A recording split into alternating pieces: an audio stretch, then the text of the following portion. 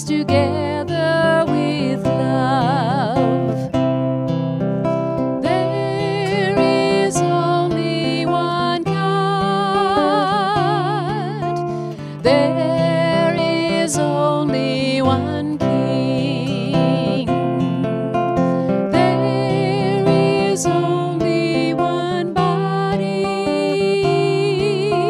That is why I sing. Bind us together, Lord, bind us together with cords that cannot be broken. Bind us together, Lord, bind us together.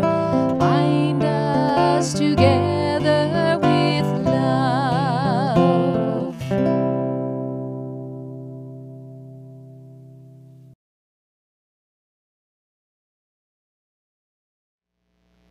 Good morning and welcome to worship at St. Andrew Christian Church. We're excited you've joined us today as we celebrate God's presence, as we seek to strengthen who we are as followers of Christ. A few things you need to know as we share in our worship service together. First, on our church website, there is the online worship tab. If you click on that online worship tab, you will find below that, you will find the link to the worship bulletin for today. You can either print that off or have that visible on an electronic device. It allows you to follow along the service of worship today. It also has the words to the hymns that will be sung throughout the service. We encourage you to participate as much as possible. As we are social distanced, it allows you to connect and have this be as close to worship as we can make it together as a community. Secondly, each week we participate in communion, and Chuck Pickrell is our facilitator and leader at our table today, and he will invite you to share in communion. So please gather communion supplies so when that time comes in the service, you'll be ready to share in communion together as a community of faith. Finally, we have been lighting an oil lamp on our table.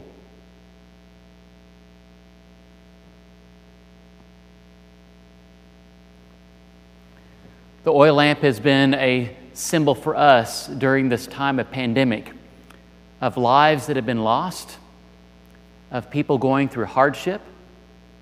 We have lit this candle for our Black community as we are struggling with matters of racism and systemic racism in our country.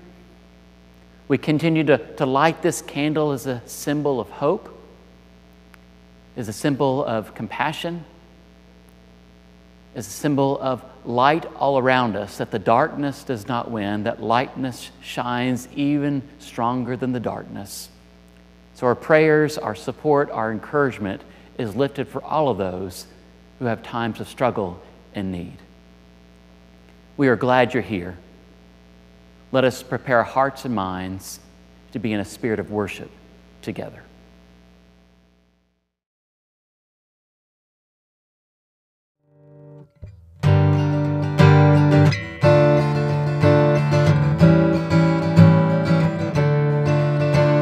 Sing unto the Lord a hymn of glad rejoicing. Let's sing a hymn of love at the new day's fresh beginning. God made the sky above, the stars, the sun, the oceans, and God saw it was good, for those works were filled with beauty.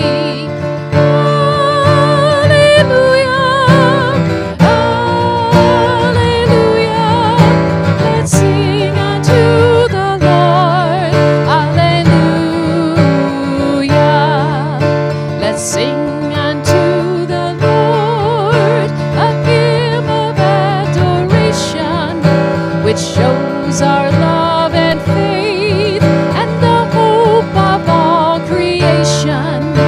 Through all that has been made, the Lord is praised for greatness. And so we sing to God, who bestows such lovely blessings. Alleluia, alleluia.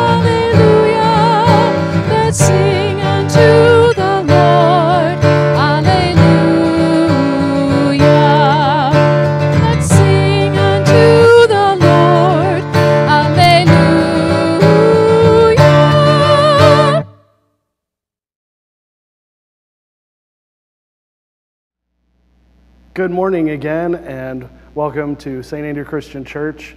Even though we continue to have to meet separately, we are together in our hearts. If you would get your mobile device out and just text a greeting to somebody that you care about.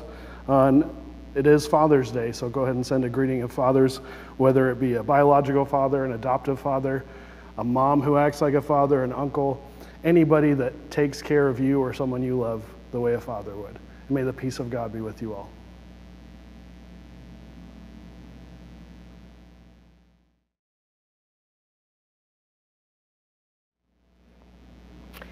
Good morning. It is good to know that you are out there, even though I can't see you right now. In a couple of minutes, you're going to hear Pastor Chris read today's Bible story, but I'm going to read just a little bit of it so that we can talk about it. It's in one of those letters that we've been talking about that was written to the different churches. And so this one is written to a church in a town called Colossia. Here's what it says. As God's chosen ones, holy and beloved, clothe yourselves with compassion, kindness, humility, meekness, and patience. And then a couple verses down, it says, above all, like most importantly, clothe yourselves with love, which binds everything together in perfect harmony. So did you know that the Bible talks about clothes? Did you catch that? It says, clothe yourselves, like put on clothes of kindness or humility or patience or love. So, like always, I have questions about the scripture. So I'm trying to figure that out. Like, what would it mean to be clothed with kindness or love? And then I remembered I have a shirt that says love, love, love, love.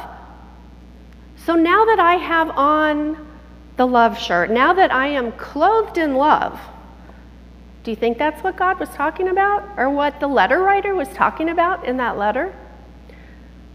Like, is this what I need to do? So does it matter then what else I do? Like, if I have this shirt on and I'm clothed in love, but I'm mean to someone, is that okay? I'm guessing if you were here sitting in front of me, you'd kind of roll your eyes at me and go, no, no, that's not okay, right? We know that's not okay. So it's a really big hint, right, that what that means is, I think it's about how we act, right? Whether we have on a shirt that says love or not, we have to act in loving ways. So we've talked about a lot of loving ways over the last few weeks. I mean, we started out talking about one way to show that we love people is by staying at home. So we help to keep this disease from spreading. And we've talked about Black Lives Matter and how some of you had signs saying that, and that people were working to make things more fair, and that was a way of showing love, and about how we need to learn more about that and educate ourselves. Last week, Stacy talked about how listening to people is a really great way to show love. So today, I want to talk to you about another way, because this weekend is World Refugee Day. And so it's a day when we try to think about and pray about and help and learn more about refugees. So a refugee is somebody who has been forced to leave their home country because it wasn't safe for them to be there. So maybe there was a war going on, or maybe there's not enough food there.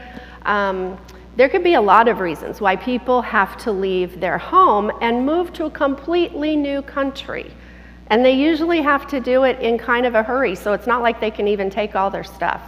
So it's a pretty hard life. And we try to welcome refugees into our community. And there's a lot of ways that we can do that. And so we especially want to talk about those today, since it's World Refugee Day. So one of the big things we do at St. Andrew is we've made friends with Swadit and his family, and they're refugees, but they're also farmers. And so every Sunday, even now, every Sunday, they come and they have vegetables on our patio that they sell to people. So we help support their farm and help support them. And there's other churches that are doing that too. We work with Catholic Charities, and so sometimes that might mean we help teach someone English who doesn't know English very well.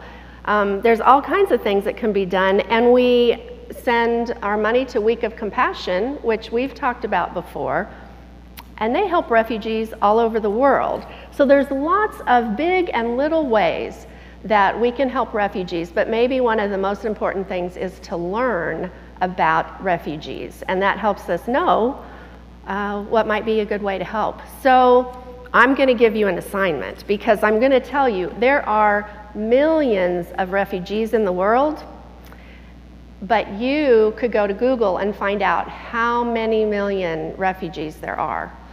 You could find out in the world, and even just in Kansas or in the United States, how many refugees there are. And then remember that more than half of those millions of refugees are children. So lots of good ways that we can show love to refugees. So that would be a good thing to try and learn more about this week. Let's say a prayer. Dear God, thank you for all the ways that you give us that we can show love to other people. Thank you for binding us together in your perfect love, and help us to share that with everyone we know. Amen.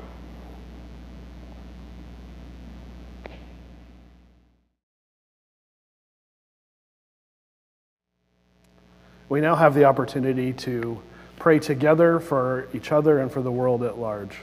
If you have something that's on your heart or your mind, feel free to give that up to God as we begin our time of prayer with a moment of silence.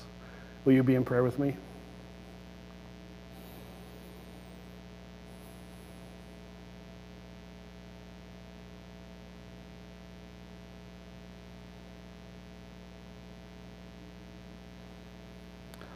Loving God, we come to you asking for help. Help us to live into the love that you sent Jesus to share with us. Help us to live out who we already are, to be compassionate towards others who have different struggles. Help us to be kind to those who can't offer anything in return, and to be humble and realize life is about more than our own individual experiences. Help us to be gentle instead of harsh, and to be patient instead of easy to anger. Help us to forgive everyone, not because they deserve it, but because we received it from you when we did not deserve it. Help us to love in every situation, because love is who you are and it's what you do. Help us to let peace have the final say in our souls. Help us to find reasons to be thankful in every situation. Help us to open our ears, our eyes, our hearts, and our minds to you as we pray the words Christ taught us, saying, Our Creator, who art in heaven, hallowed be your name. Your kingdom come, your will be done on earth as it is in heaven. Give us this day our daily bread, and forgive us our sins as we forgive those who sin against us. And lead us not into temptation, but deliver us from evil. For yours is the kingdom and the power and the glory forever. Amen.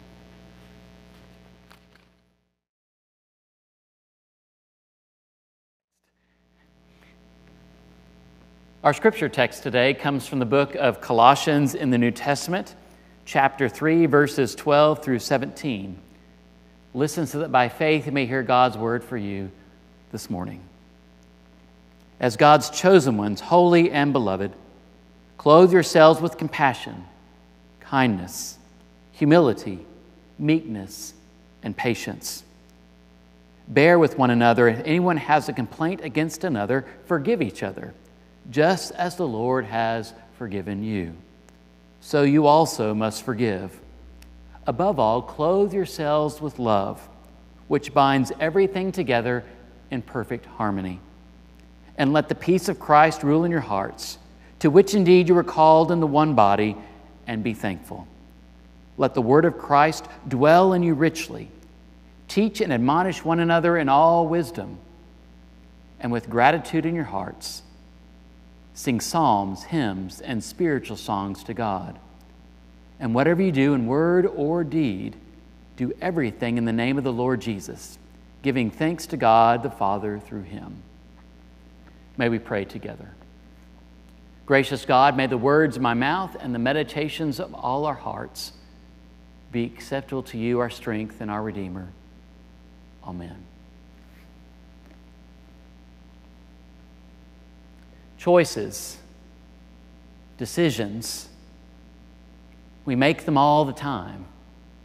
Make them more than we maybe realize we do.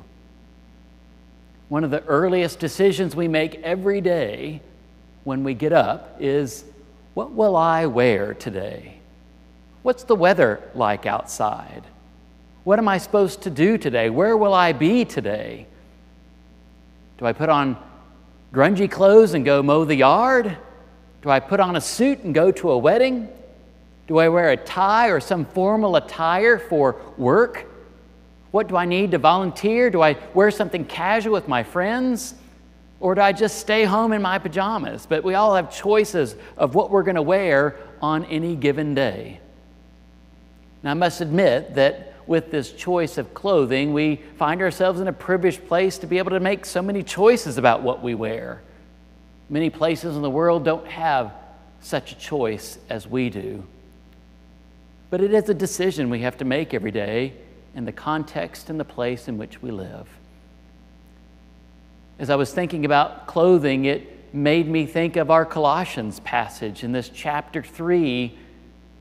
One of the early things we read as I read that passage for us today was clothing ourselves with certain qualities of the faith. Clothe yourself with compassion. Clothe yourself with kindness or humility or meekness or patience. And what we find later in the passage, above all, clothe yourselves with love. The author of Colossians was trying to communicate to that early forming community in Colossae what it means to take on the identity as a follower of Jesus. They were early in their journey, early in their believing of this way. And this letter was an encouragement for them of how to do that in the context in which they lived. Chapter 3, if some Bibles have little subheadings to them, the subheading of chapter 3 is New Life in Christ. What it means to take on this identity as Christian. In that community in which the receivers of this letter lived was a multicultural, multi-context environment. And as new followers of Jesus, they would have found themselves a minority voice in their community.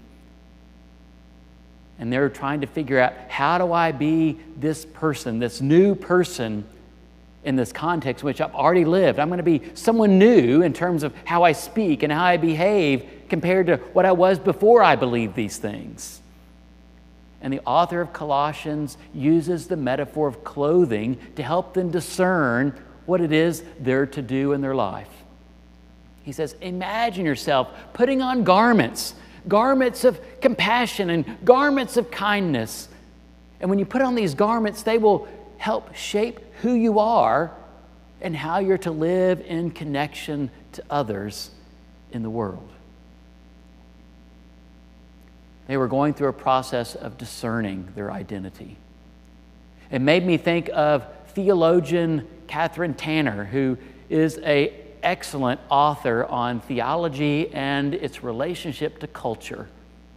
In her book, Theories of Culture, she talks about 3 distinct ways in which the religious community relates to the culture in which it's in connection with. The first way that a religious community interacts with culture is what I would call a hard line of separation, where the religious community wants no influence, no way in which the outside culture impacts the religious community at all. There is a kind of a protective veil around the religious community. No outsider is going to tell us how to think, how to believe, how to behave. And so there is that way of thinking about it. She says a second way of thinking about faith communities and culture is almost the opposite of that. Instead of a hard line of separation, there's no line of separation, almost to the point of culture and religion become indistinguishable to one another. It's hard to know where religion ends and culture begins, or culture ends and religion begins. And she would argue there is a third alternative, a third way in which religious communities and culture relate to one another. And she would say it's a porous boundary, that information flows back and forth between the religious community and the culture, that the religious community, as it moves through that porous boundary, actually impacts and shapes the culture in which that religious community lives. And yet at the same time, the culture moves through that porous boundary and has an impact on how the religious community thinks about itself and responds in its current context in which that community lives and breathes. It's important to know that the church is always to maintain a sense of being relevant to the culture in which it's called to serve. That there is a listening, a paying attention to, an investment in the culture in which the church is called to serve. And just as we are being attentive, that gradually the church makes its own strides of impact in the culture, changing the context, one person, one family, one community at a time. So I bring us back to our Colossians text. This imagery of clothing, of putting on traits of faith. And the author is telling us not to think of these traits of compassion and kindness and humility and meekness and patience and love as simple conveniences. Well, maybe today I'll try out love and see how that works in the community today. Maybe tomorrow I'll try this humility garment and see how well. If that doesn't go well, I'll try kindness the next day. And that's not really what the author's intent is in this passage of clothing. Is that once you put on these garments of faith, they are meant to be permanent garments. These garments, these words, these traits, these values, these foundational pieces of the Christian faith become the lens by which we live our life out in the world. We don't just, well, I'm done with love today, I'm done with kindness today. Once we place those mantles and garments of faith upon our shoulders in our life, it becomes embedded in who we are. These qualities we read about in Colossians are not something that we do. It is something we do, but more importantly, it's something that we are, something that we embody in how we share our lives with others. If there's any word I would think of to kind of capture much of what this passage from Colossians talks about, it's conviction. That we are convicted, that we believe, we have within our heart and soul and being, this is who God calls me to be, and I will live this with every fiber of my being in the world. And we all have our different feelings of what conviction can be like and what it means for us. I'll give you an example for me. In my pocket, I have a little pocket cross. And sometimes people think these are hokey little things to put in your pocket. You can pick them up at little stores here and there. It's usually at the counter. But this one was given to me on the day of my ordination, January 21, 1996. It's a substantial one. It's not just a flimsy little cross. It's a substantial little silver cross. I have kept this cross in my pocket since 1996, since the day it was given to me. It's in my pocket. Sometimes it's accompanied by some change or keys, but when I reach into my pocket, I can feel the edges of that cross. I can feel the shape of that cross. And it's this constant reminder to me when my hand goes into my pocket, and hands go in pockets all the time. You're talking to someone, visiting with someone, your hand goes in your pocket. It's a constant reminder that I have mantled myself with my faith, with my belief in Jesus Christ. It's not something I check at the door. It's not something I lay down and do something else for a while and pick it back and put it on my shoulder again. It's something that I have been called to do with every day of my life. And I think, well, I'm convicted. I'm going to do what I can today. There was an author that once said, the Christian person will do the best they can with what they have, tell others to do the same, and leave the results in God's hands. I try to look to people whose conviction of their Christian faith inspires me of my own convictions. One of those Christian people is Dietrich Bonhoeffer, an author I've mentioned before. When I think about Dietrich Bonhoeffer and his life, his writings, his belief, but more importantly, his convictions, I am inspired. He was arrested in 1943 and put into Nazi prisons and concentration camps for his own plotting to rid the world of Hitler. When he was in prison, he is known for his letters from prison, and you can buy the book and read some of his letters. But you can read about other books that he wrote, The Cost of Discipleship, Life Together, and another book called Discipleship. All his books had to do with action and response in the world. If you read through some of the letters from prison, you would discover that there is one phrase that says, we're not merely waiting and looking on. That's not Christian behavior. He says in the letter, Christian behavior is responding with compassion and action in the world. The church is not the church, he says, unless the church is responding to the needs of those around us. It was said of Bonhoeffer when he was in prison for that 2-year period he was imprisoned, that every day when his morning began, he would read and meditate on scriptures and say a prayer. When he got to the end of his day, he would meditate on scriptures and pray. There was an intentionality that his life, the alpha and the omega of his day, was shaped by scripture and prayer. He was convicted and to be continually reminded that he had put on garments that would not come off his shoulders, garments that would not leave his soul, garments that would not inhibit him from the words he was called to say when it came to matters of justice and people's needs in the world.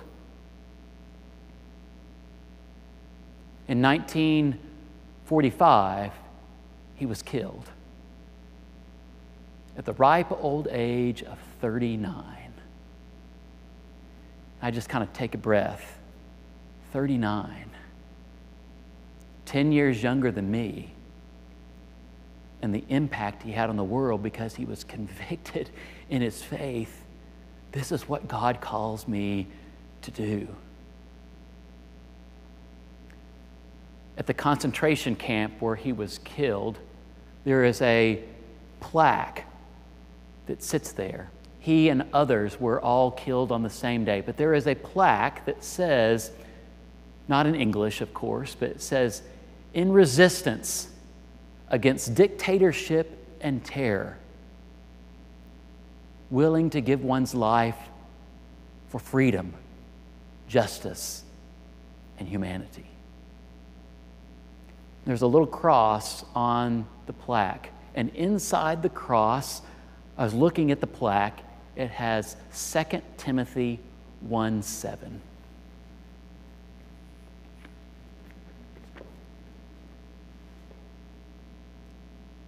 For God did not give us a spirit of cowardice, but rather a spirit of power and of love and of self-discipline.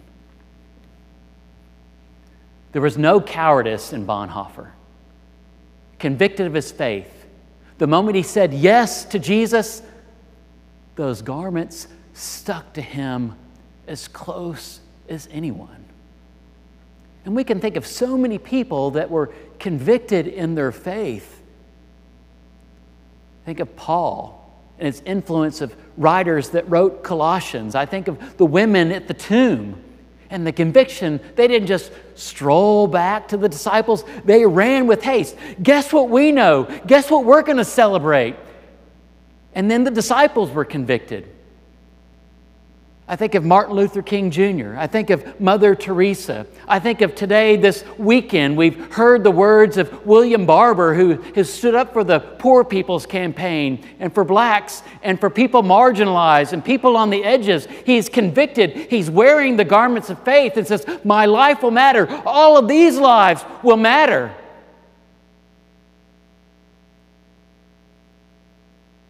and how easy it is to pick up the Bible and read Colossians chapter 3 and open up verse 12. Beloved, clothe yourselves with these garments. And we can think to ourselves, oh, how that's such a sweet, gentle thought. It's much deeper than that. The passage is not just pointing out other people that are convicted that inspire us. That passage is for you and for me. How are we convicted? How are those garments of faith grafted into the very fiber of our soul when we get up in the morning?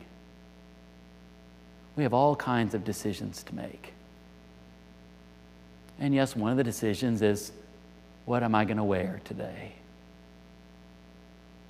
Well, Colossians reminds us that decision's already been made when we said yes to Jesus. Those garments are already there. Are we convicted enough to embody those words in the world we are called to save, to serve, to love, to care for? The garments of faith are there. Do people see them? Do people witness them in you? I hope so. I hope so. Amen.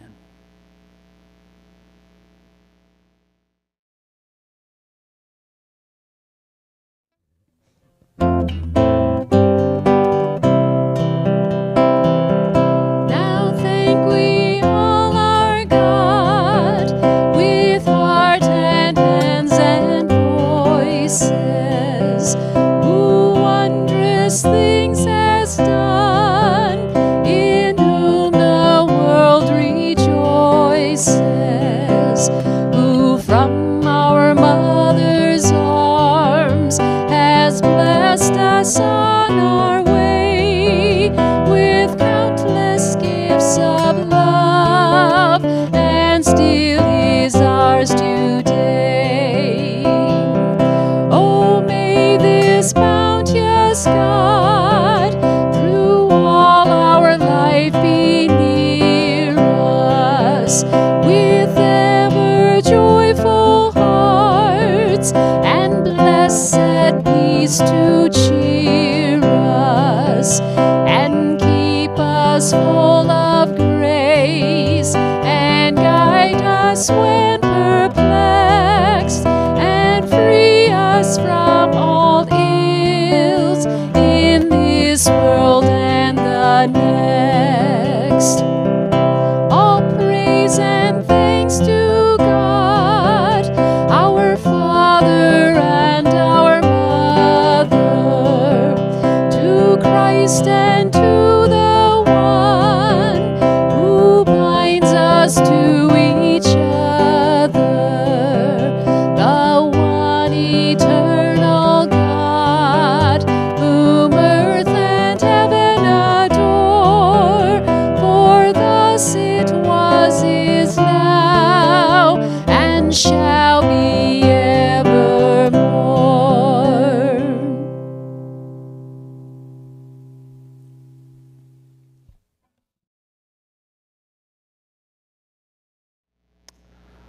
When we gather at this table, it's important for us to remember why we're here, and that is to celebrate the relationship that we have with Jesus. Jesus didn't do this with just anybody. He did this with misfits, the downtrodden. Jesus built purposeful and loving relationships with the other. And in the world that we're living in today, we find that there are an awful lot of people who are identified as the other. So when we come to this table and we share in the bread, we should remember who we're doing this for and who we're doing this with. When Christ broke bread with his friends and loved ones, he did so with love for every person. And he blessed that bread and he broke it, saying, "This is my body, which is for you." And then he poured a cup of wine and said, "This represents my blood, which is also for you. As often as you drink this cup and eat this bread. Do so in remembrance of me. Feel free to partake of your elements, whatever they may be, and know that you are sharing in communion with all.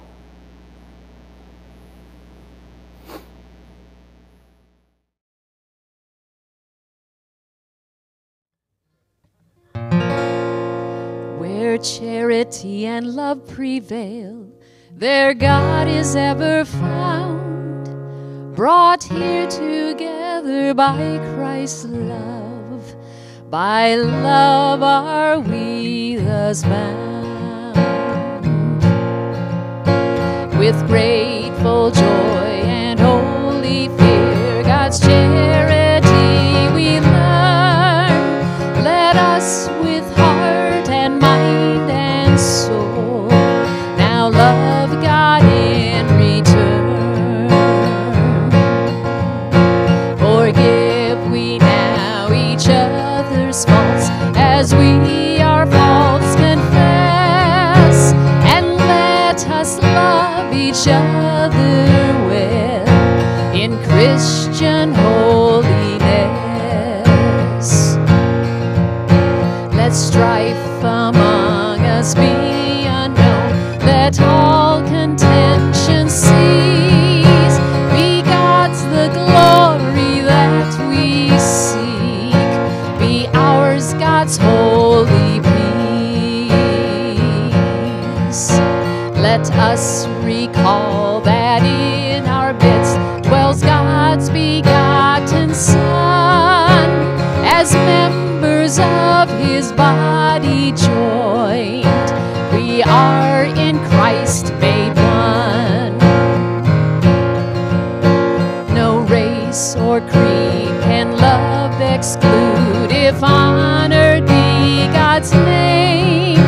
Our family embraces all, whose Creator is the same.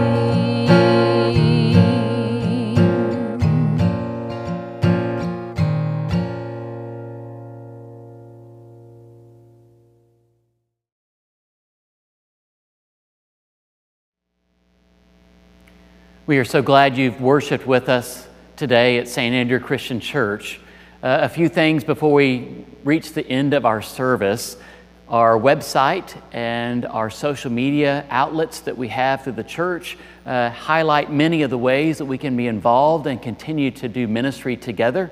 There are Zoom calls of ministry groups and study groups, and please take advantage of looking at all those social media outlets to learn more about how you can be connected to the ministry of this church. I would like to highlight one thing. For the last several weeks, we have put together a social justice response team to anti-racism. Each week in our Thursday communique, our connection, we are providing some action items, things you can do, things you can learn, things you can watch.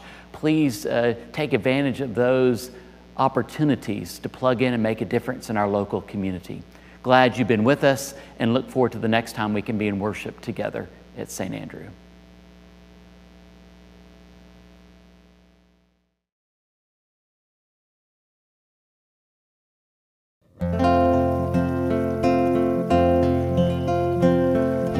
Peace before us, peace behind us, peace under our feet. Peace within us, peace over us. Let all around us be peace.